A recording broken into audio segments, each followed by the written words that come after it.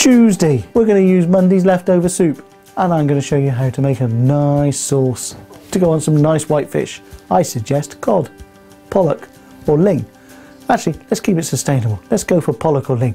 Bake it in the oven, just wrap it up in some foil and let it cook in its own juices. The average 8-ounce steak would take you just 20 minutes in the oven, medium heat, 180. Take some double cream in a pan and start to boil it. Pour the soup into that, about 50-50, and again allow it to thicken. Season it with a little bit of pepper if you like pepper, or a bit of chilli if you like some chilli. And then serve on your fish straight out of the oven. Yum.